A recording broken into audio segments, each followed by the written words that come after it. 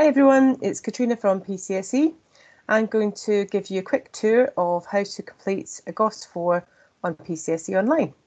So let's go straight to the screen. So we're going to log into PCSE Online and we're going to make a claim, and it's a GOS 4. So we need to fill in all the usual details that we would do normally on the paper form. So we have a patient that needs a repair to their glasses.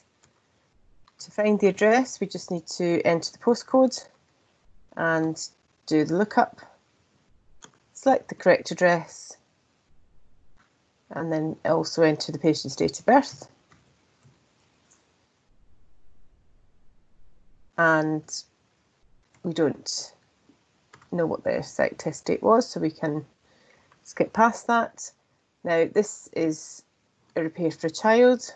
We didn't actually see evidence, so we tick the not seen box.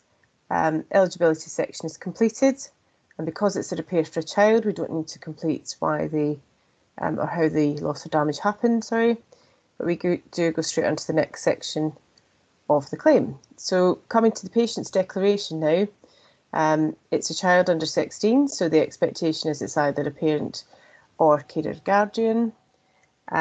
So we need to complete the parent's name, but because they are at the same address as the patient, then we've got this handy tick box.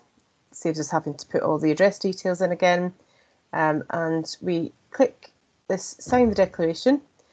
And the reason for that is that will mean the system will check that we've got all the mandatory data before we then ask the patient to sign the claim. So if we have missed anything, then we would get a red flash to tell us there's something that we need to complete before the patient signs.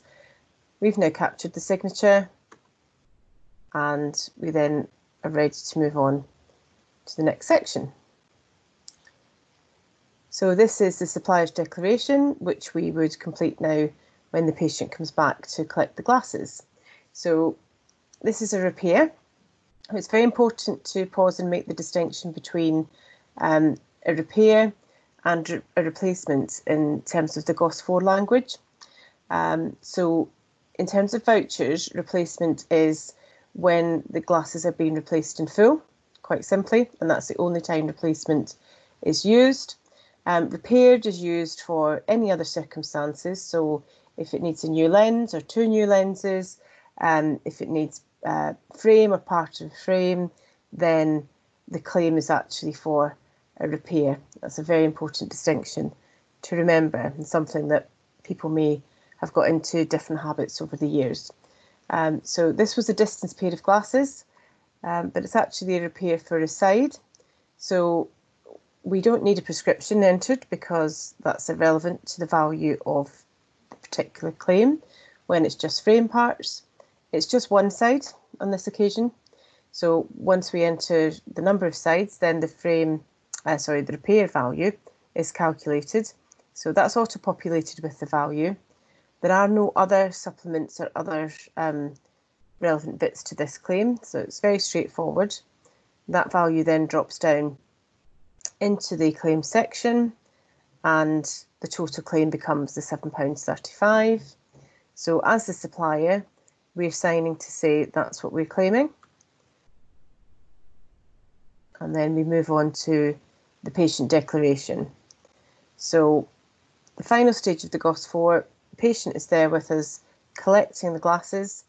Again, it's a child, so it's going to be, in this case, the parent collecting on the behalf, or signing on the behalf rather, and the parent again has the convenience of the tick box to indicate that at the same address as the child.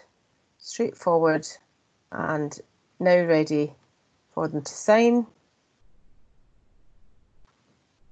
Got that QR code again, sign the claim, accept. We get confirmation the signature is accepted, and then submit.